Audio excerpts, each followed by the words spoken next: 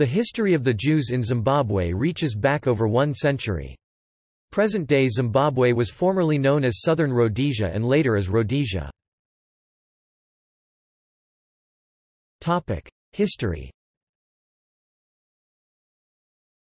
During the 19th century, Ashkenazi Jews from Russia and Lithuania settled in Rhodesia after the area had been colonized by the British, and became active in the trading industry. In 1894, the first synagogue was established in a tent in Bulawayo. The second community developed in Salisbury, later renamed Harare, in 1895. A third congregation was established in Gwelo in 1901. By 1900, approximately 400 Jews lived in Rhodesia. In the 1930s, a number of Sephardic Jews arrived in Rhodesia from Rhodes and mainly settled in Salisbury.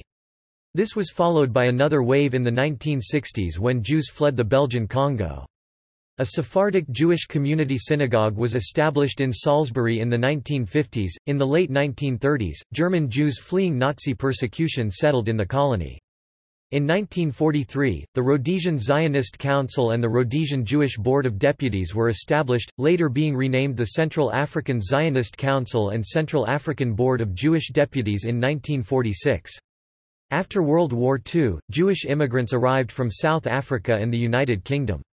By 1961, the Jewish population peaked at 7,060. In the first half of the 20th century, there was a high level of assimilation by Rhodesian Jews into Rhodesian society, and intermarriage rates were high.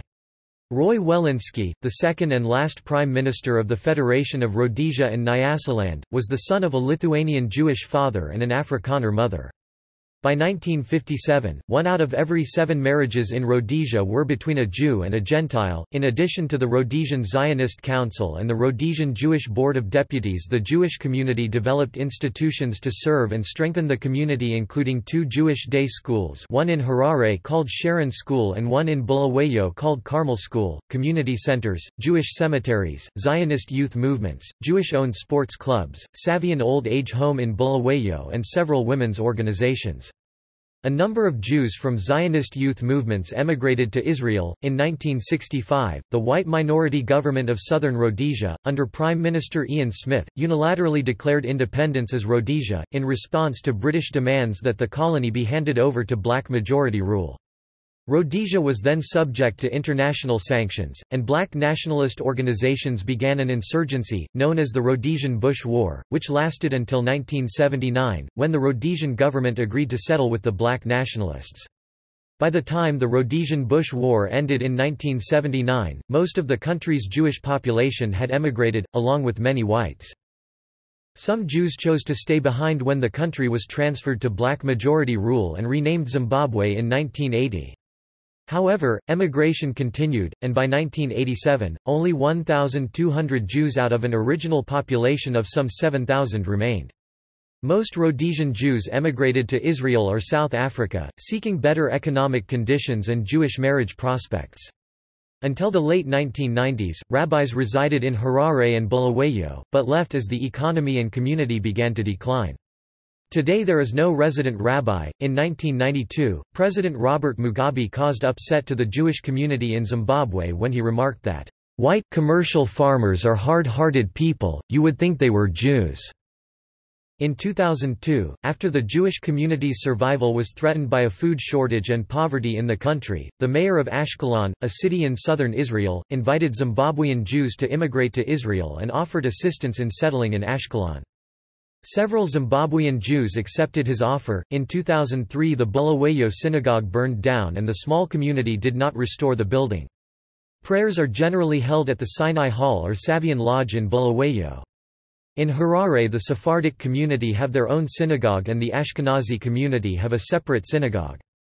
Today, because of small numbers of congregants, the prayers alternate between the two synagogues. Today, about 120 Jews live in Zimbabwe, chiefly in Harare and Bulawayo. There are no Jews remaining in Kwekwe, Gweru, and Kadoma. 2/3 of Zimbabwean Jews are over 65 years of age, and very few are children. The last bar mitzvah took place in 2006. Lemba people. The Lemba people speak the Bantu languages spoken by their geographic neighbors and resemble them physically, but they have some religious practices and beliefs similar to those in Judaism and Islam, which they claim were transmitted by oral tradition. They have a tradition of ancient Jewish or South Arabian descent through their male line. Genetic Y-DNA analyses in the 2000s have established a partially Middle Eastern origin for a portion of the male Lemba population. More recent research argues that DNA studies do not support claims for a specifically Jewish genetic heritage.